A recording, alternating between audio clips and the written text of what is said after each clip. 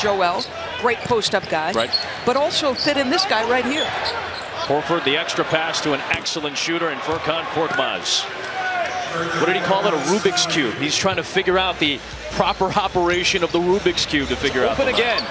Boy, the last couple of games you and I have seen Philadelphia, we're like, how do you keep leaving this guy open? 9-point lead. They've got Mike Scott in off the bench right now. Horford to Korkmaz. Tell you what, you can tell Korkmaz is a player who's used to getting run off the three-point line. Between the two. Horford, the extra pass to Korkmaz over the outstretched Ibaka. That's his third three of the night. There's some aggression from Korkmaz. And a foul called by Mark Lindsay. Late in the clock, it's Korkmaz stepping in. The runner from distance. I tell you, he's made several of those plays where somebody's gotten to his right hand. He's been forced to put it on the deck. On this game, especially after what the Pelicans have started to put together. There's a three by Korkmaz.